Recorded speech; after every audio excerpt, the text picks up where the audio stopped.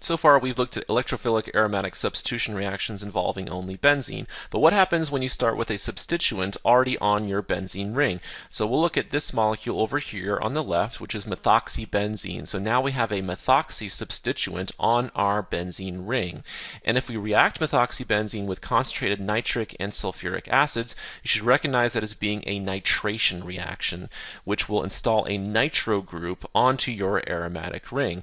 The presence of that methoxy substituent is going to affect where that nitro group goes on your ring. So for example, one of the observed products is to put the nitro group on this carbon, which is the carbon right next to the carbon that has our methoxy substituent. We say that these two groups are ortho to each other, so this would be the ortho product. So if I go back over here on this diagram, I can label this carbon as being the ortho position on my benzene ring. The other product that we observe is nitro group installed on this carbon, which is in the opposite side from the carbon containing our methoxy substituent. We call this the para product. So let me go ahead and label the para position on our benzene ring over here. So this would be the para position. Between the ortho and the para product, it turns out that the para product is the observed major product in the reaction of the nitration of methoxybenzene, and the ortho product is the minor product. And this has to do with mostly thinking about steric hindrance, and this methoxy group as having some steric hindrance, which obviously would prevent this nitro group from adding onto the ortho position easily. Obviously, the para position would have much less steric hindrance, and that's the reason that you usually see for the para product being the major product for this reaction. Now, this isn't always the case. Sometimes your ortho product is more than your para, but for this reaction, the para product is the major product. And once again, steric hindrance is one factor to think about when you're doing these kinds of reactions here.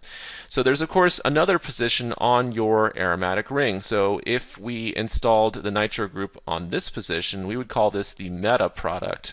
And the meta product is not observed in high yields for this reaction. So we say that the methoxy group is an ortho-para director.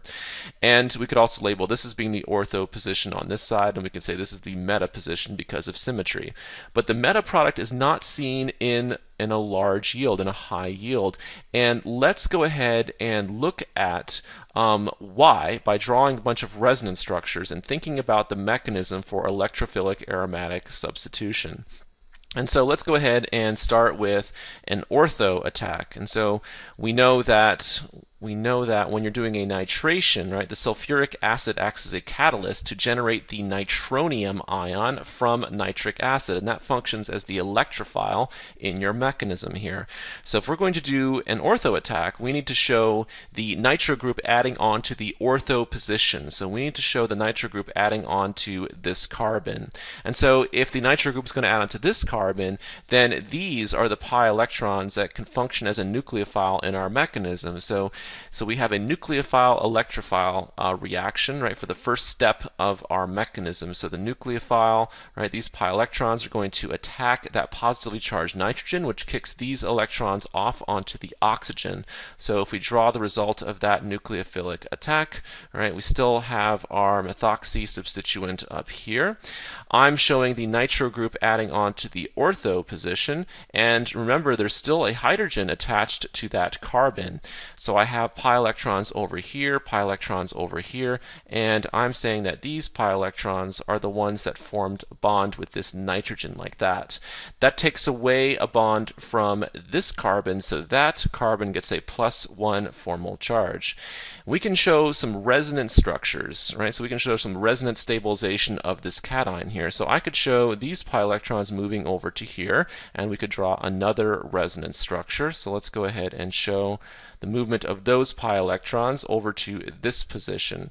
So let me go ahead and draw in the rest of the ion here. So we have a hydrogen here, we have an NO2 here, and we took these pi electrons right here, moved them over to this position, took a bond away from that carbon, so we get a +1 formal charge on this carbon, and that's another resonance structure.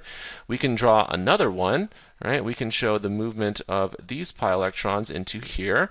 So let's go ahead and show that. We have our ring, we have our methoxy group, we have, once again, the nitro group in the ortho position, and we have these pi electrons here, and now we showed the movement of those pi electrons over to here. So let me go ahead and highlight those. These electrons in red moved down to here, took a bond away from this carbon, so that carbon is the one that gets a +1 formal charge now.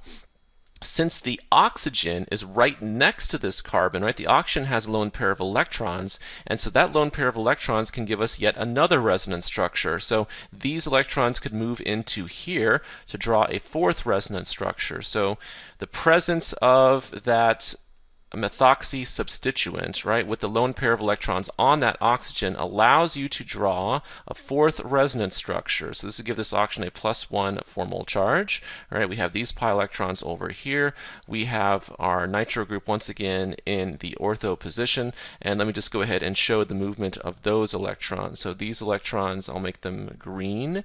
These electrons right here are going to move in to form our pi bond like that. And we have a total of 4 possible resonance structures. Remember, the ion is actually a hybrid of these 4 resonance structures, which we call our sigma complex. And so, again, the presence of this methoxy substituent, right, with a lone pair of electrons right next to our aromatic ring, gives us an extra resonance structure. This one is our extra resonance structure. And so we have a total of 4 resonance structures for an ortho attack. And the more resonance structures you can draw, the more that positive charge is delocalized and the more stable your sigma complex is. The more stable your sigma complex is, the more likely it is to form in your mechanism for electrophilic aromatic substitution.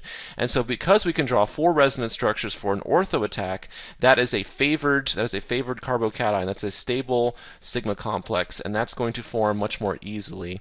And of course, the last step in your mechanism is to deprotonate your sigma complex to reform your aromatic ring. But I'm not going to show that step here. I just wanted you to see the 4 possible resonance structures for an ortho attack.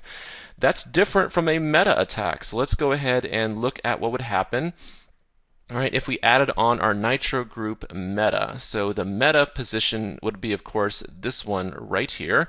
So we would use these pi electrons, right? So nucleophilic attack, and kicks these electrons off onto our oxygen. So let's go ahead and show the result of our nucleophilic attack and adding on our nitro group in the meta position. So if we're going to show the nitro group in the meta position, right, like that, let's highlight these electrons here. So these pi electrons, right, are come off onto and form a bond, I should say, with that nitrogen, taking a bond away from that top carbon. So that top carbon is going to get a +1 formal charge. And of course, we have our other pi electrons in our ring like that.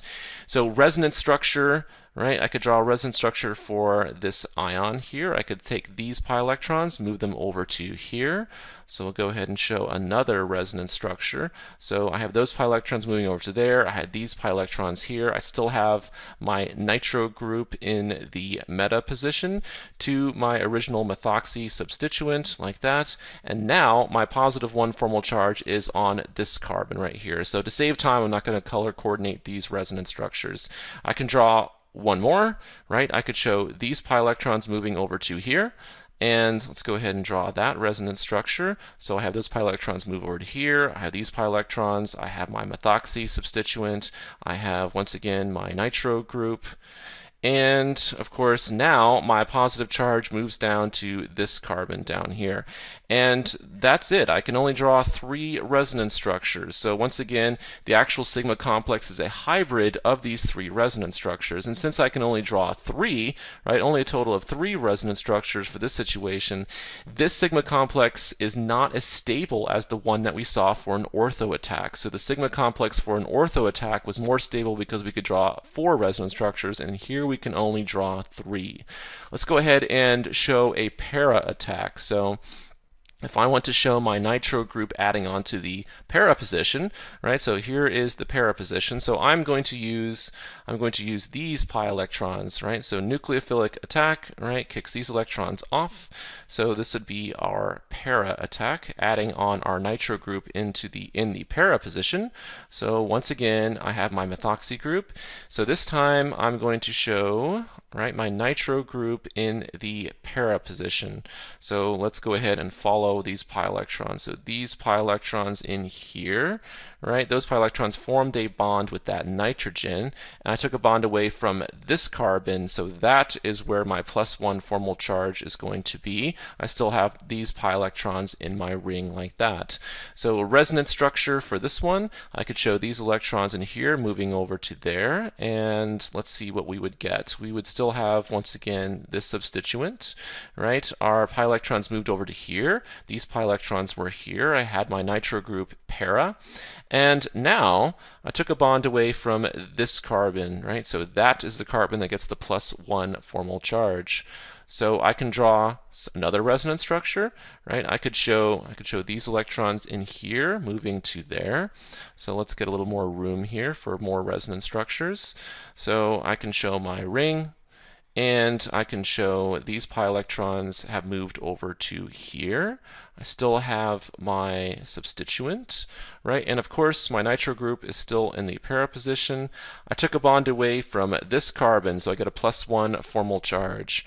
And once again, the presence of that lone pair of electrons on that oxygen right next to my benzene ring allows me to draw another resonance structure. So I could think about these electrons on my oxygen moving into here to form a pi bond, right? And pushing these electrons down to here. And so I can draw a fourth resonance structure, showing the oxygen now double bonded to my ring, right? So there's still a lone pair of electrons on that oxygen, which would give it a +1 formal charge. I still have pi electrons here. I showed pi electrons moving over to here.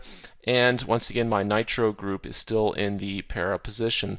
And so I have a total of 4 resonance structures if I show the nitro group adding on in a para fashion as well. So the para attack also has 4 resonance structures, and the ortho had 4 resonance structures. And so that helps to explain why the methoxy substituent functions as an ortho para director. If you show ortho or a para attack, you can draw a total of 4 resonance structures, which stabilizes the sigma complex more than a meta attack. And that's the reason for the regiochemistry that we see in the nitration of methoxybenzene.